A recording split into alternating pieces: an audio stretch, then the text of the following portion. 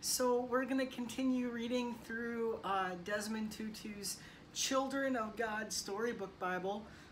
And today we're going to read chapter 26. And it's entitled Jesus is Born, God Keeps God's Promise.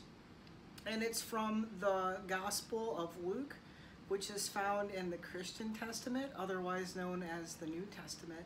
And it's one of 4 Gospels that you can find in the Christian Testament. The Roman emperor ordered everyone in Judea to go to the town where their father had been born, so that they could be counted.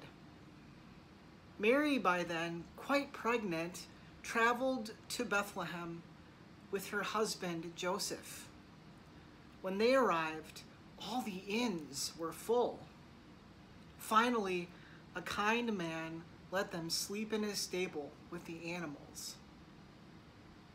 A cow was mooing, and sheep were baaing.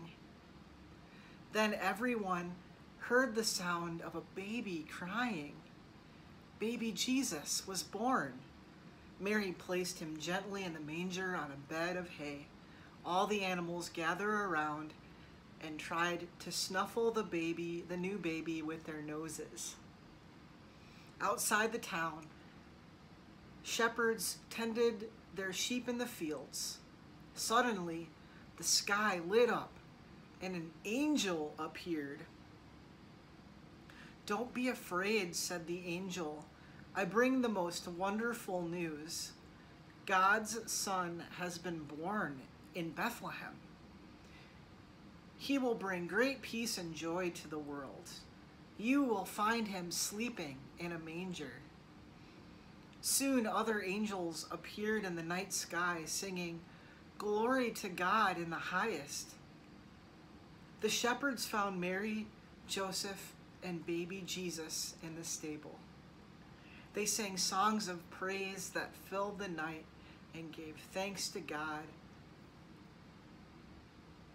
for the Savior of the world. Let us pray. Dear God, thank you for newness. Thank you for hope. Thank you for love. And thank you for things to look forward to. In your name we pray.